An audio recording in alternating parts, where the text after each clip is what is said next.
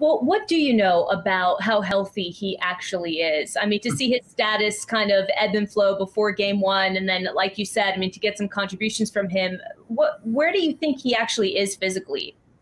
Yeah, the Bucks are really tight-lipped about stuff like that. They're understandably going to play close to the vest. This has always been the case with Giannis. Whenever he's incurred any sort of injury, you're just not going to get a lot out of them, out of Mike Budenholzer, out of Giannis himself. I think the proof is just what we saw on tape. He's effective and a factor, and that's certainly more than the Bucks could have hoped for when they saw him go down just 1 week earlier from game one week to the day, an injury that looked like it might cost him the rest of this season, most of next season. I mean, we were all fearing the worst, and it didn't turn out that way. That he played in game one is amazing, and that he gave you 20 points and 17 rebounds is even more amazing.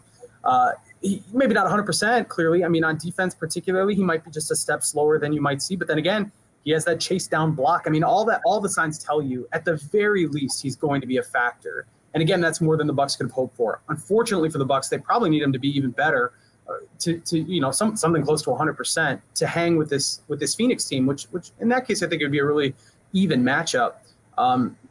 Still going to hinge a little bit on how healthy he gets. Is he going to be 100% defensively? Because they're going to need everything they've got to stop Booker and Paul. And DeAndre Ayton is the sort of third guy who's picking up whatever Paul and Booker leave on the table for him. So, you'll probably need a little bit more from Giannis, but still gave much more than the Bucks could have hoped for in game one.